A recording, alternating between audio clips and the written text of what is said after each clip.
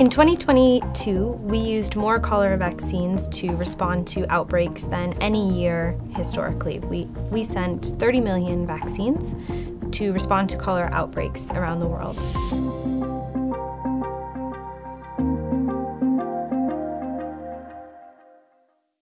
My name is Alison Russell, and I'm the Program Manager for Typhoid and Cholera Vaccines at the Gavi Alliance.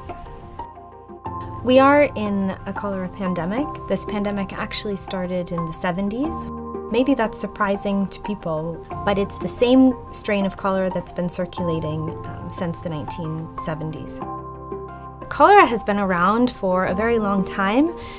It's a bacterial disease. It presents as a diarrheal disease. If people primarily drink unsafe water, they can get sick within hours. It makes you sick very quickly, and it can be very dangerous if you're not treated, if you don't have access to rehydration and care immediately when you become sick. It also transmits very easily in the community, and that's why community interventions and safe water are really important for controlling cholera.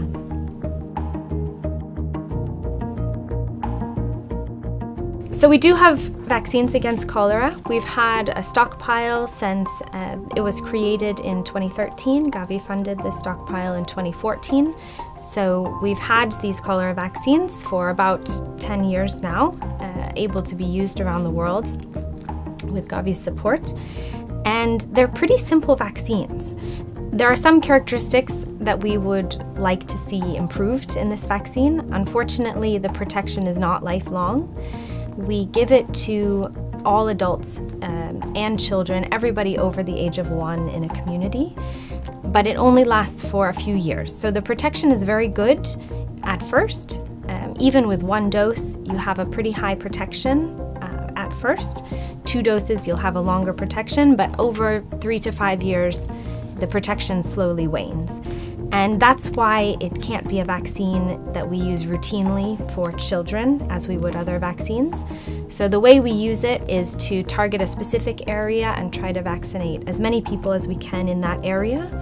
And that also provides some herd protection. So even if not everybody is vaccinated, you have much less cholera transmission, and additional people are protected because of that.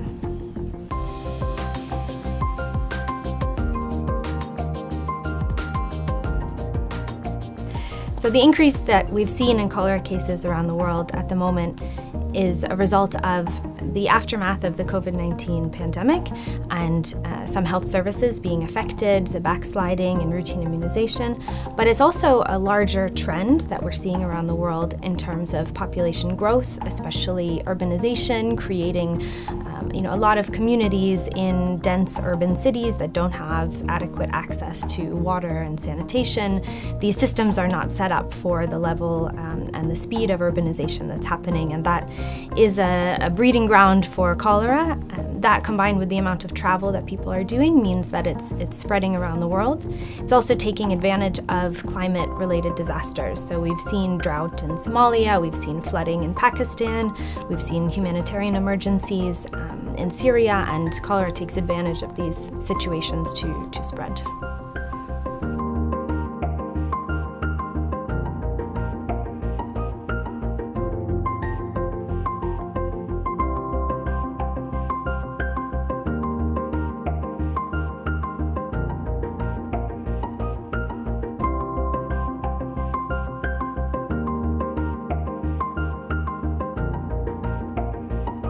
To control cholera in the long term, and hopefully we're talking about eliminating cholera, not just controlling it, we need more than just the vaccines.